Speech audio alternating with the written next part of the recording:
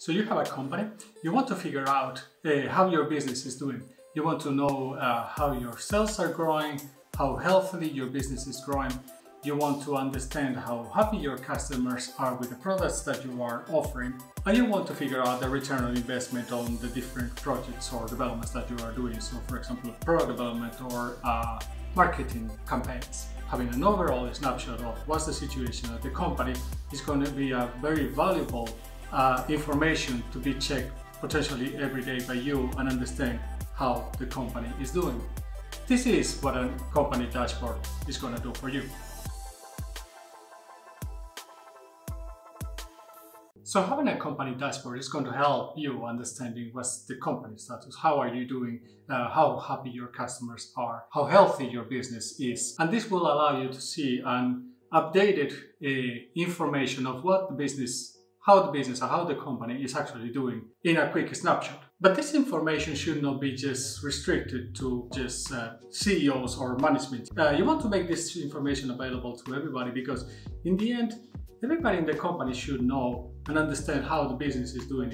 Is this a healthy business? Are our customers happy? Are the campaigns that we are doing or the development that we are doing going in the correct direction and answering the customer needs? And also understanding that when there is the success, it's much easier to understand where the success comes from. Now we will go through the main topics that you have to take into account before you actually build a dashboard and how you can actually build it. But remember, please, if you like these topics, if you like what I'm doing in this channel, remember to subscribe and like the videos because it helps greatly to the channel. So what is the information that you want to see in a company dashboard?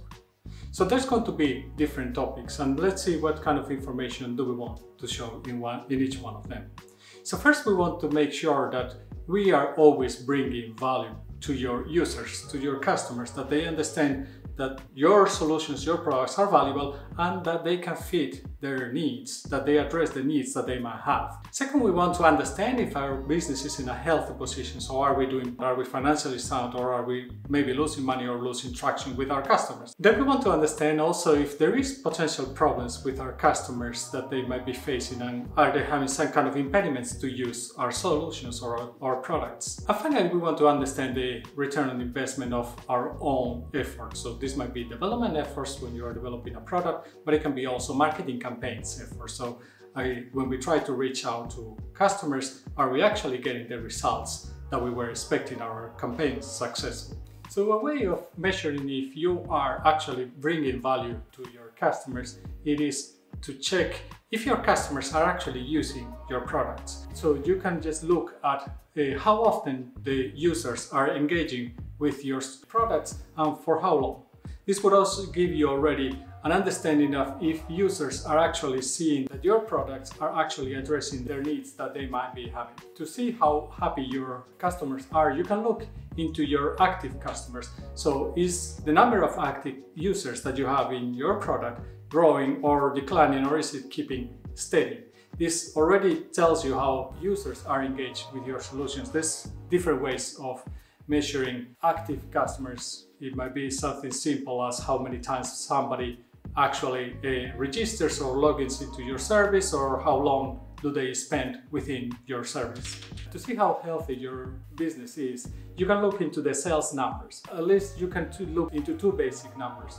One of them could be just pure revenue. How is your revenue growing over time and how does it compare to previous periods? And also the other one is to look at how many entitlements, by entitlements meaning licenses, subscriptions, are you selling to your users? So is this trend growing or not?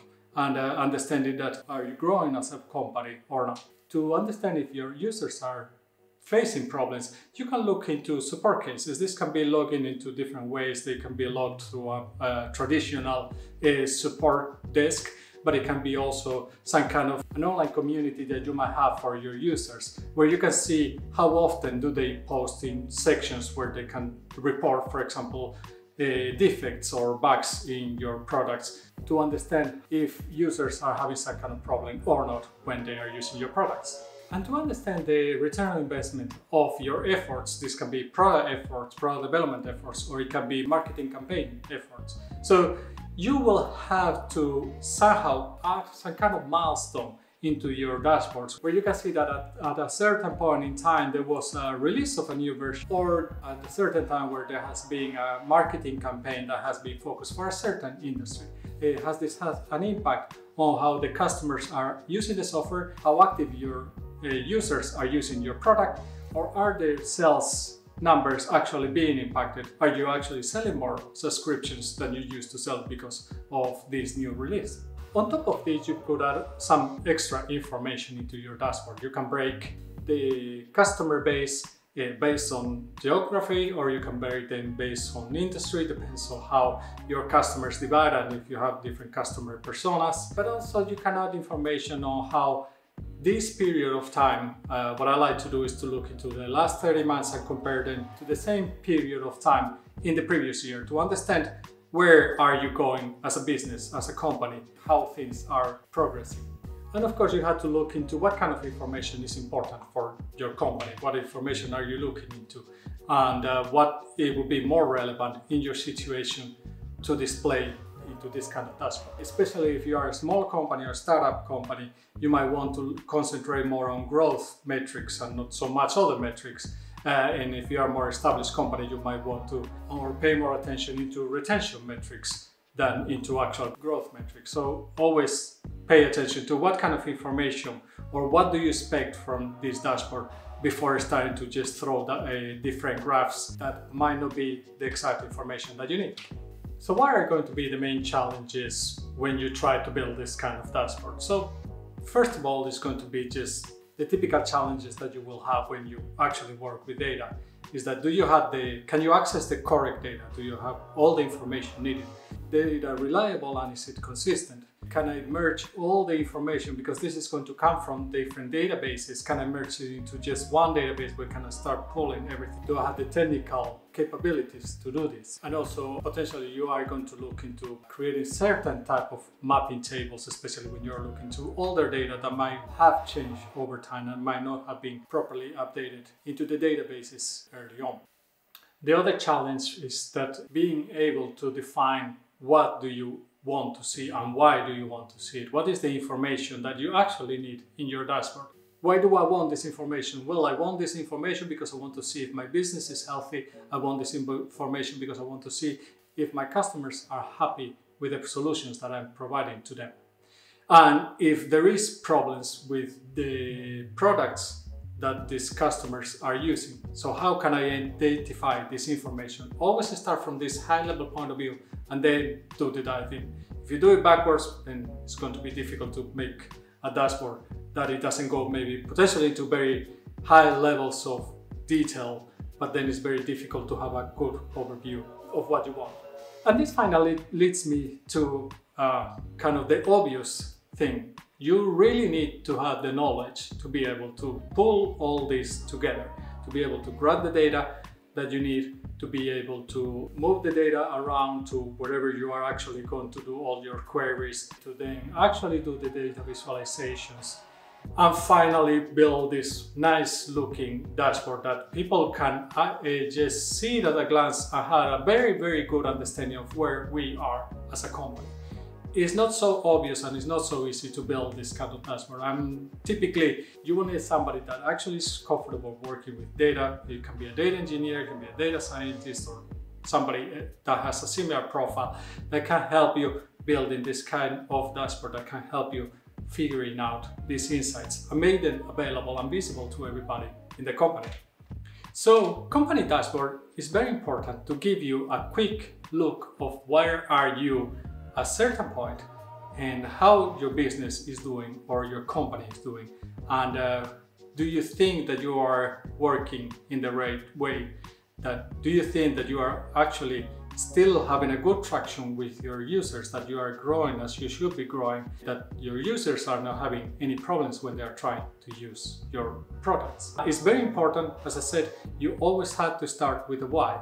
What are the answers that you want to answer? That a dashboard like this could help you provide the answers to those questions. Then finally, you have to find out the people that can help you build in this dashboard. And remember, you don't have to do this for just one company dashboard, you can have team dashboards. So if I am a product team and I want to see how the development for the next release of the product is working, I could have my dashboards that actually visualizes the progress of these projects and see that am I on track, am I not on track, are all the different traits in sync, am I sure that actually when I go to release I'm not just technically ready, but I also have all the promotion ready and everybody that should be involved in the release is ready to move forward. So having data and having dashboards available within the company is a great way to get feedback from your users. It's not the typical feedback that you get from your users. This is not talking in person with somebody that comes and tells you that they love this feature or not. But seeing that people are engaging with a certain feature, that people are actually purchasing your product, it actually tells you that people probably are happy with what you're doing. Data by itself is usually not enough, you also have to gauge it in other ways, but having this very high-level overview of how your company is doing or how certain parts of the company are doing is going to give you a great feedback on how your business is moving forward and how satisfied your customers are with your solutions. How about you? Do you actually build dashboards for your company?